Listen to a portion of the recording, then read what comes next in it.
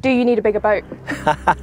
No, we have a perfect boat. It goes fast and we can get to where we need to go very, very quickly. So I don't need a bigger boat, but I did love the movie Jaws, and it inspired me actually to do what I'm doing today.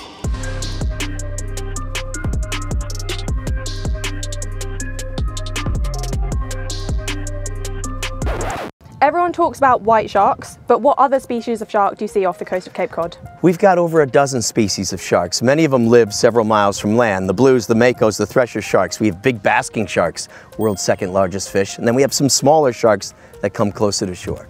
How many sharks do you normally tag in a year? Well, it changes from year to year, but on average between 20 and 40. But it's a team effort. Everybody on the boat's working and there's a guy in the sky. So we've tagged, I think, a little over 380 individual white sharks. Good work, team. What does this buoy do?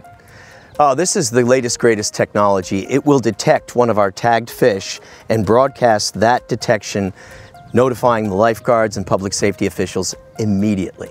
So these are off our most popular beaches. Tell me a little bit about what you put these buoys through.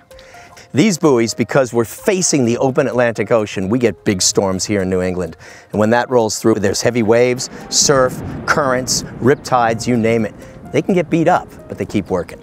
So anyone can access the shark data via Sharktivity, but how do you use the data? Well, we use the data to monitor the presence of these animals just like the public, but we're very much interested in where these sharks are over the course of the summer. It kind of helps us determine where we're going to go out tagging. Do you have repeat offenders? Who are the sharks you see most frequently?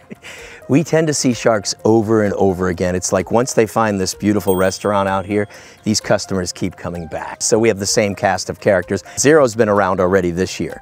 Hen has been around the last 2 days. Hen's been detected on 3 of these real-time receivers. It tells us not only when these sharks come back, but how long they stay at each one of these buoys. Who's the biggest? The biggest shark we've ever tagged has the name of Curly. She's just shy of 18 feet long.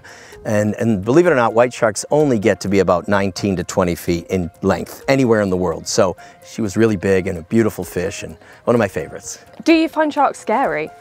You know what, when I first started doing this, I was kind of a young kid who was naive, but I have to admit a little bit of fear, mostly through respect, has crept into my world with these sharks. What is your most interesting or surprising shark fact? One of the aspects we've learned from great white sharks is they don't just travel along the coastline. They move out toward, the mid-Atlantic. And when they're in the mid-Atlantic, they're diving down to depths as great as 1,000 meters, 3,000 feet, every day through a really broad temperature range. Newer tagging technologies have taught us that, and I think that's really cool. And we have no idea why they're doing that. You've already said you like Jaws, which is a big relief, but it's the 50th anniversary, so the question on everyone's lips,